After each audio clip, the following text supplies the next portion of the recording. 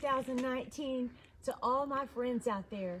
My name is Christy McCrary. I'm the Executive Director of Blue Nest, and I just want to say thank you to everyone that follows us, all the girls that come to Blue Nest and Nest Night, and to all of our friends from Dallas to across the world. In fact, today I'm in Oklahoma, about a mile past a little city called Oklahoma.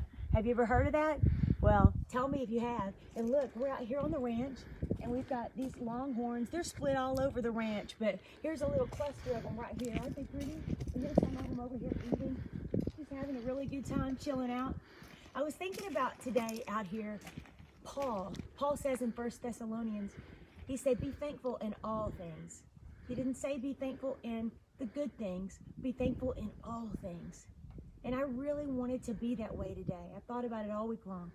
No matter what's going on, I just want to thank the Lord, because in all things, God works through all things. I'm thankful because whatever we're going through, a mountain or a valley, God's taking us. If you're in a mountain, you're going to go through a valley at some point. If you're in a valley, you're about to go on a mountain. But if we're thankful in all things, we can make it through all seasons of life. I'm thankful.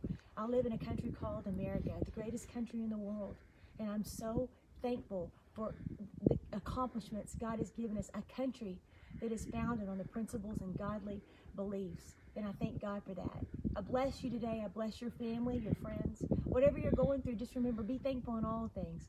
Romans 8:28 says, all things work together for good. Go to your Bible and circle the word all.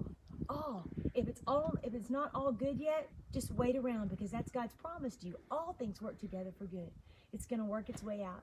Happy Thanksgiving. May the Lord bless you and keep you, make his face to shine upon you and be gracious to you. Have a good day.